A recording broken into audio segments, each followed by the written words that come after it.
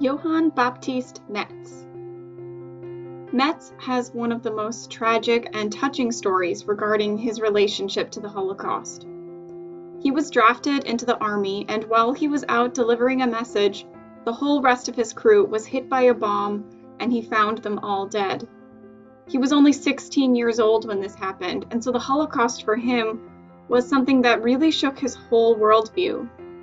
It wasn't something he could ever get over, and so he started doing theology simply as a way to make sense of what had happened to him, and how he survived, and how he should think about his friends now that they're gone.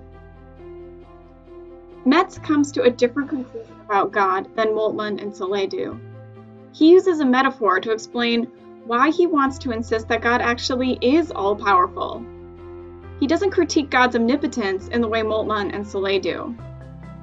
Metz says, imagine you're stuck in a hole, and you have no way to get out. It's too high for you to be able to climb.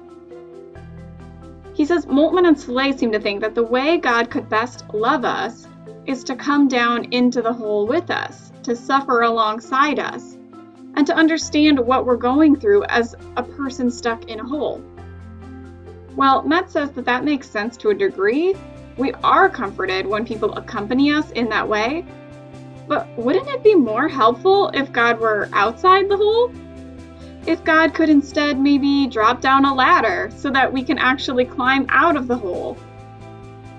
Metz worries that Moltmann and Saleh eternalize suffering by putting God in suffering. By allowing God to suffer, even if God chooses that suffering, suffering becomes something eternal, like God is.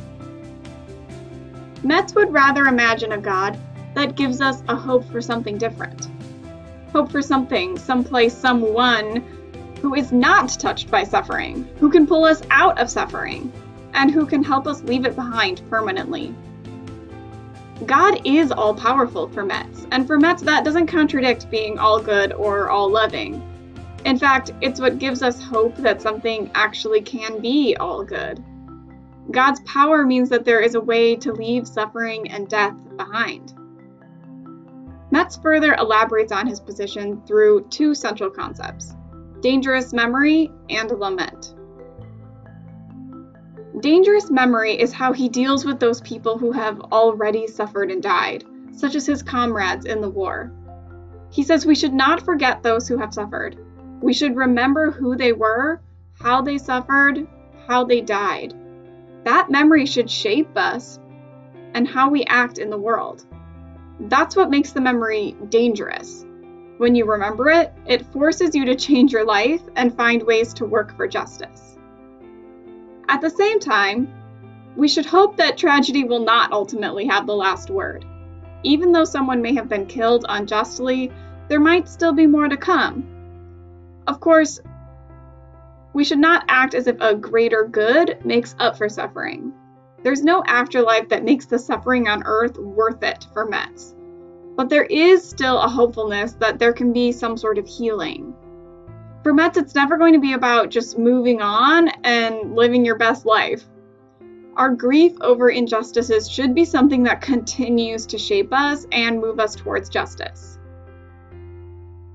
The concept of lament comes straight from the Bible, when Jesus was on the cross and cried out, my God, why have you abandoned me?"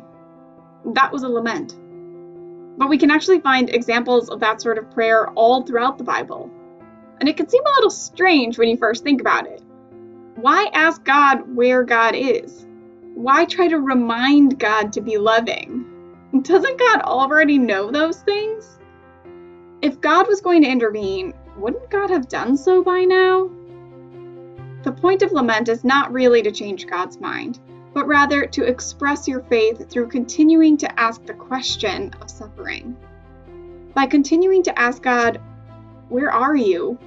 Why am I suffering? Lament becomes an active hope. If you've given up hope, you also stop asking the question.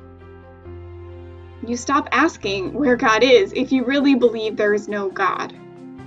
But by asking why God has abandoned us, it's an act of faith. It's an act of saying, even though I have no evidence, Even though I can't see God, and even though I can't understand how an all-powerful, all-good, all-knowing God could allow this to happen right now, I'm holding out hope that one day I might get an answer. One day God might reappear. One day God might show me that this story is not all there is. Metz is the only Catholic theologian of the three we've studied, and he passed away fairly recently in fall of 2019 at the age of 91. What I love about Metz is his vision of hope that compels us to keep going, to keep remembering, and to keep searching for God, while at the same time, his hope challenges us to take suffering seriously and to take our participation in society seriously.